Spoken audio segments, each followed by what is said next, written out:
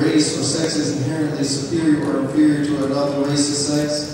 An individual, by virtue of an individual's race or sex, is inherently privileged, so we can't talk about white privilege. Racist, sexist, or oppressive, whether consciously or subconsciously, I'm assuming, sponsored means we can't talk about biases, which we all have.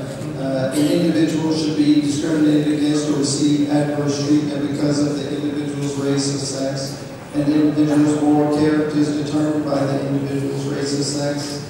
An individual, by virtue of the individual's race or sex, bears responsibility for actions committed in the past by other members of the same race or sex. This is to prevent white folks in particular for being told they had anything to do with enslavement.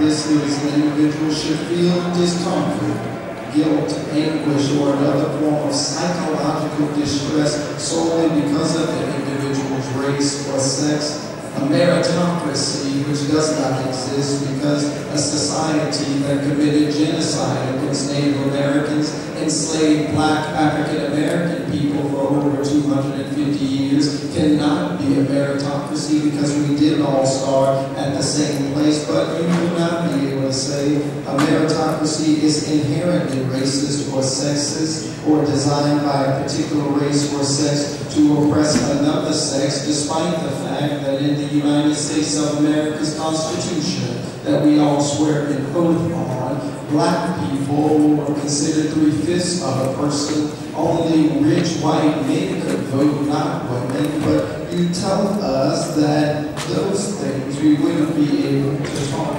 about.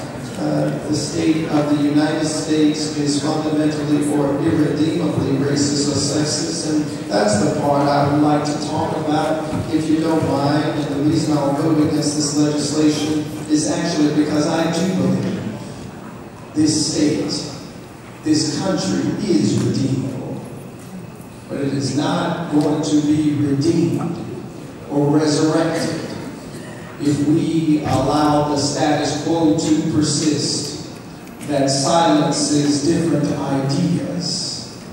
It will not be redeemed if we do not have the courage to look at ourselves and our institutions in the face and demand that they do better. It will not be redeemed if we operate business as usual and not do the work of justice. America is redeemable. The state of Tennessee is redeemable. But if we do not do the work of repenting through true education, by telling the truth, or as Memphian Ida B. Wells says, shining the light of truth upon our institutions and upon our lived experiences, which has made it much more likely for you to stand there than for me.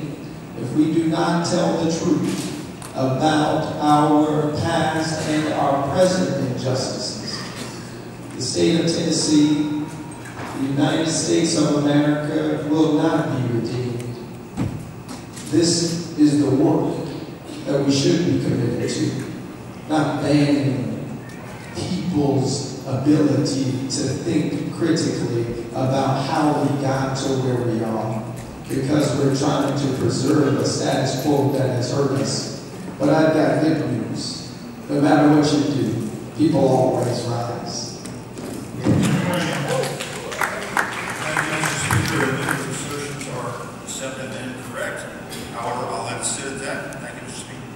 Thank you. Representative Campbell.